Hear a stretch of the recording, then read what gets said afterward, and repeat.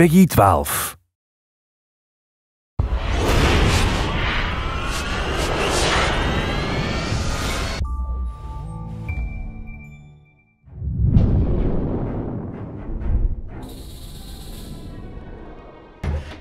Captain! Who are you again? My name is Tintin. I'm a reporter. I first became aware of Tintin when I had finished Raiders of the Lost Ark. So I had somebody go out and get me a book. It was in French, but it didn't matter. I understood the story Hergé was telling.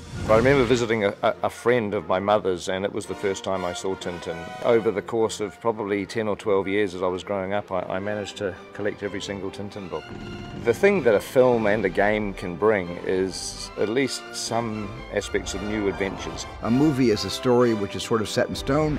A video game changes constantly depending on the choices you make. It has that exploration quality to it, and that slightly unpredictability. You are literally entering the world of that adventure and those characters.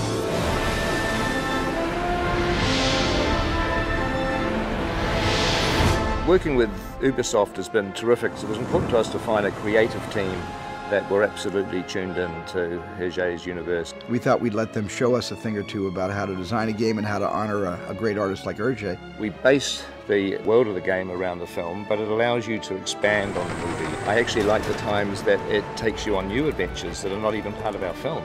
To me, that's a really great companion for a movie. The game, allows the audience to assume the characters of Tintin, Captain Haddock and Snowy. The characters and environments are based on the digital characters that we created for the film. One of the keys to the adventures of Tintin is the fact that they are cooperative adventures. The game has very much been built around that philosophy.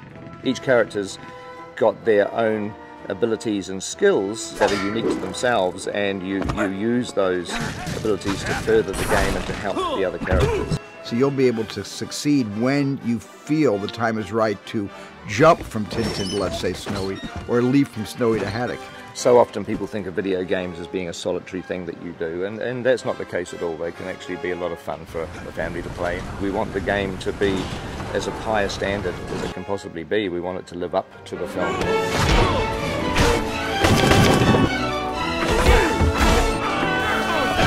have to get out of here now!